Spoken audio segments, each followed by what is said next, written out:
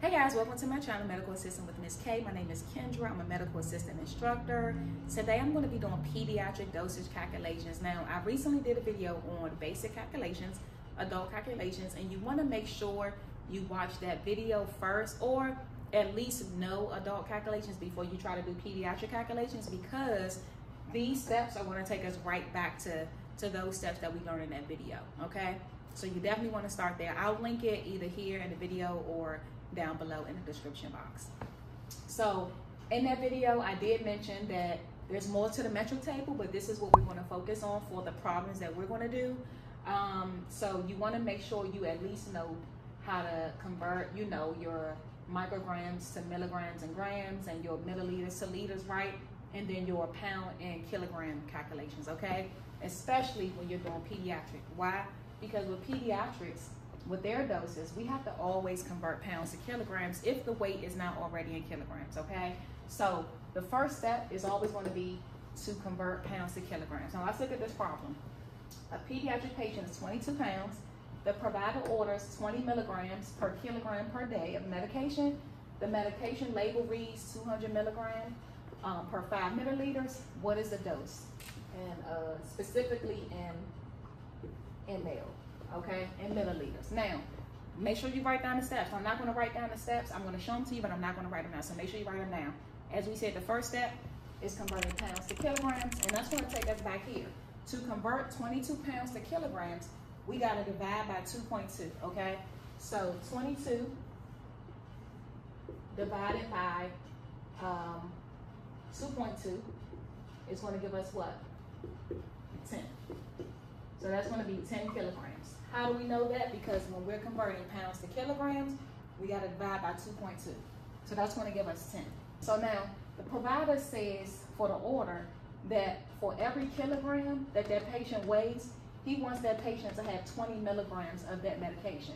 So for every milligram within that, so for every 10 kilogram within that 10 kilograms, he wants 20 milligrams, right?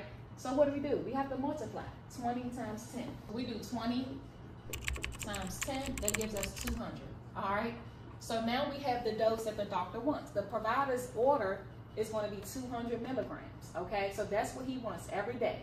Now, when the problem says per day, you can always assume that it's just once, right? Because if you need it more than once, it'll say BID, TID, right, or QID.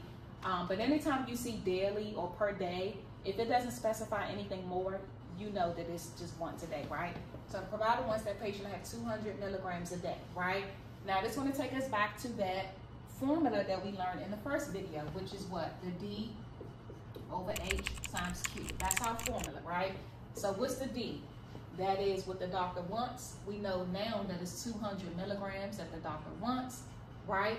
Divided by what we have on hand, that is the 200 milligrams, right, per 5 ml. Now, for every 5 ml of this medication, there are 200 milligrams, right?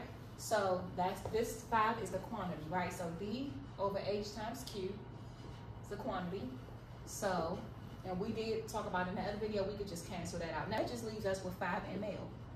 So, in liquid form, the 20 milligrams per kilograms per day that the doctor wants, that leaves us with 5 ml. How? Because, again, let's go back through it. First of all, we convert it to 10 kilograms, right? For every kilogram, the doctor wanted 20 milligrams. So that 20 milligrams per 10 kilograms, that gave us 200. That is a daily dose that the doctor wants, 200. We have it in liquid form. So we had to do our formula, right? D over H times Q, right? What the doctor ordered divided by what we have on hand times the quantity gave us 5 ml. So 5 ml, right? Now, let's just say the provider says that he wants that given in 2 doses, right? If he wants this given in 2 doses, that's just going to give us, we're going to have a couple different ways we can do it. We can do it like this and just divide that 5 ml by 2. Because he wants to, let's say if he ordered like BID, right? We could easily just divide that by 2 and give us, 2.5 ml. That's an easy way to do it. So, twice a day the patient will take 2.5 ml twice a day versus just the, you know, the 5 ml once a day. And however he takes it, it's still giving that doctor, it's still giving that patient the 200 milligrams daily. But if the doctor, let's just say the doctor doesn't want him to take that 200 milligrams, you know, all at one time, he may say, take it in 2 doses twice a day, right? Taking the 2 equal doses twice a day. In that case, we would have to divide that 5 ml by 2.5, right? So that's one way to do it. Another way would have been to just giving you guys a couple different steps. It's going to give you the same answer, but just giving you guys a couple different steps.